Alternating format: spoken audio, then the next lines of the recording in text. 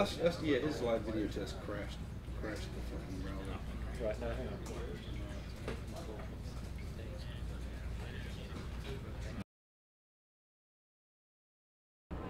Technology has taken on every year a more critical role at the US Open. If you go back 15 years and follow it to today, you'll see not only are people following it on the web, but they're following it on smartphones and tablets, all new ways.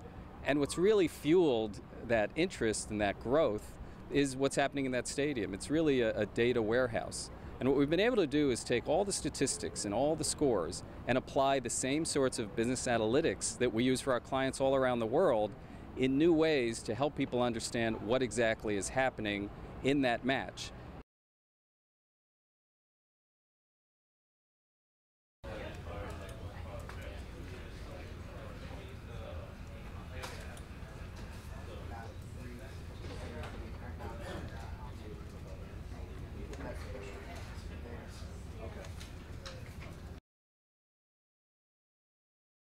PointStream is an application that's available on the web, and it's an application that not only provides the real-time scores, but will provide some insight into the matchup. So the 3 keys to the match dashboard is something created using 39 million data points of 5 years of Grand Slam history, IBM predictive analytics technology, analyzing that data to give the fans some insight into the top 3 things that a player needs to focus on to increase their likelihood of winning.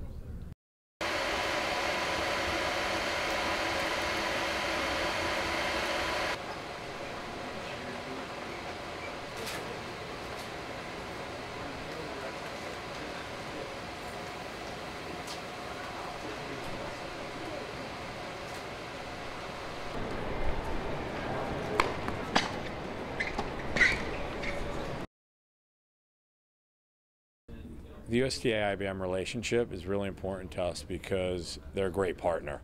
We could not put on the US Open without IBM. From everything they do with stats, scores, and information around the grounds of the tennis center, to working with our TV partners, and obviously everything we do from a digital standpoint.